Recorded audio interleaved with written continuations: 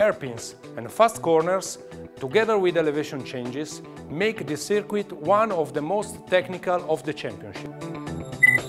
Turn 4. Braking a clean entry to the left. Turn 6 and 7. Become a double apex to the right. Turn 14, the slowest of the circuit.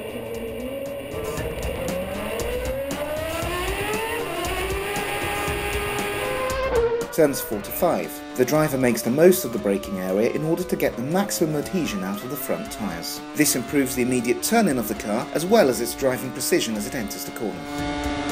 Turns 6 to 7. The different elevations and surface variations mean that generating optimal grip and downforce is vital. The tyres help to maintain perfect adhesion, leading to a more efficient and secure driving experience through the corners.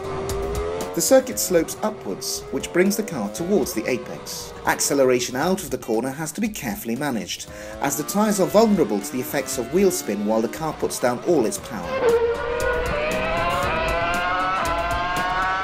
Abrasive tarmac, long corners and a high downforce level.